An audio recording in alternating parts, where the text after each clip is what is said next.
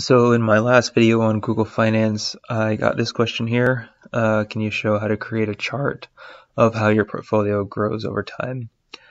I thought about this a little bit and I came up with something that we can use. This is the same Google Finance spreadsheet that I used to show how you can recreate Google Finance in Google Sheets. So you can still download this and make a copy for yourself on your drive.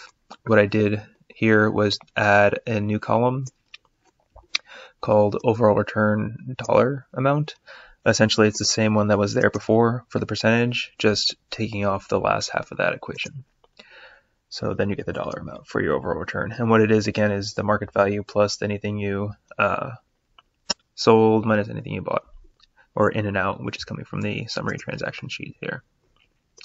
So with this column, you can then just sum this up, and you get your overall return, your growth, basically, or not your growth yet, but your overall return. To see the growth, you'd have to do this every day. So I created this over portfolio trend sheet, and in order to do it, I would have to do the date, and then that that total that I have here. So it's 23, 43, 54. So 23, 43, 54, 55. And the way I have the chart is to set it up. The way you enter in a chart is you just highlight the columns you want, then go to Insert, then Chart. And right now it's giving me a column chart. If I go over here, this is for this chart editor, and then I can select line chart, and I can change some of the values here. If I want the legend down below, I could change it to the bottom. If I want this to be starting from a 0, I can put 0, so it's not skewed. Yeah, so that's just some options to do. The formatting here is pretty intuitive. Let me just delete this. So you can see if I were to do this again, in order to get a trend line, I'd have to enter another date and another value, another date, another value. The way I got around this was using something similar to a macro in Google Sheets. It's using this script tool. So if I go to Tools and then go to Script Editor, Google has the option to input JavaScript into kind of like a macro for Google Sheets. So what this function does here, it's an event function, and it says that each time the spreadsheet is opened or refreshed, it appends a new entry on the portfolio trend sheet for the sum of the overall return column from the performance sheet. So that's what it does.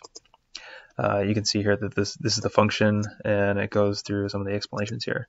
This function is in a trigger function. So this is one that's kind of like standard. I didn't have to write like my function.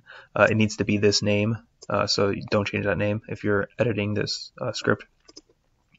I assigned this variable here. This is the Google Sheets that you're working with. This is the tab that you're essentially working with, and then the name, so it gets it as an object. Then from that sheet, it defines the range. So it looks in column 12. This is where the overall return column is. It starts from row 3 and gets the last row for that.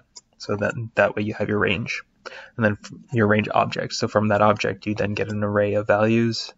And then I set a total, it's like a placeholder. And then I loop through my values in order to convert them to a number, and then add them to the placeholder total, and then just add the date so I can put it in the portfolio sheets with the date and the total. You could probably change this around. JavaScript isn't my first programming language, so this might be able to be done in a lot fewer lines. This is the way I know how to do it from the examples that I found on the Google's website for this.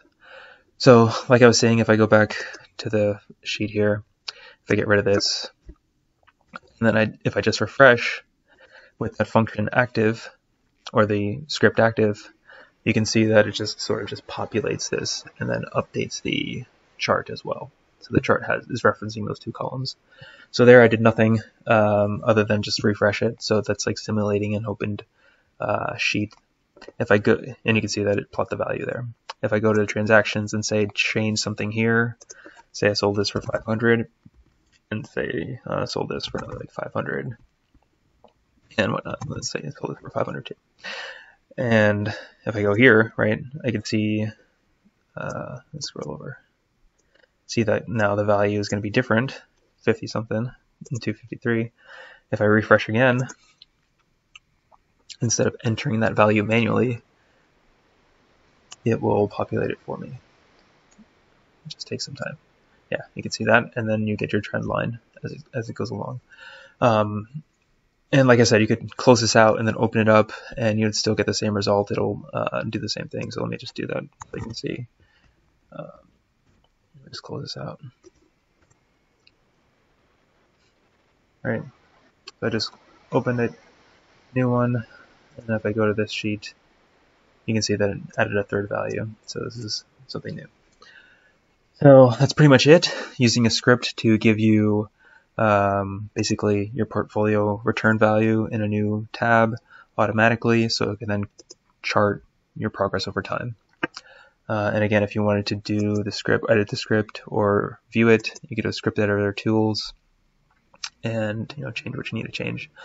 One thing that might come up is that if you're running this for the first time, Google might give you a warning.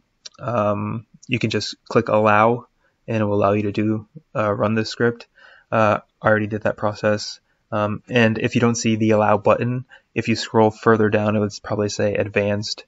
And then when you click on advanced, it will then give you like your email, and then the user to allow it, and then the allow button will be there.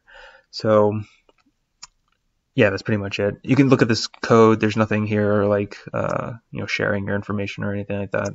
It's really just opening the spreadsheet or using this open function every time it opens. Get the sheet and yada yada yada. So hopefully that helps. If you have any additional questions, let me know. I really enjoyed that question. It was fun creating this and going through the script, and learning that process. So if you guys have any more suggestions like that, that'd be great. Or if you want me to see me do other things more things with Google Sheets in a finance capacity, or just Google Sheets in general, or more Excel, or Access or PowerPoint or whatever, let me know, and we'll go from there. I really want to make this channel more useful to you guys. So thanks.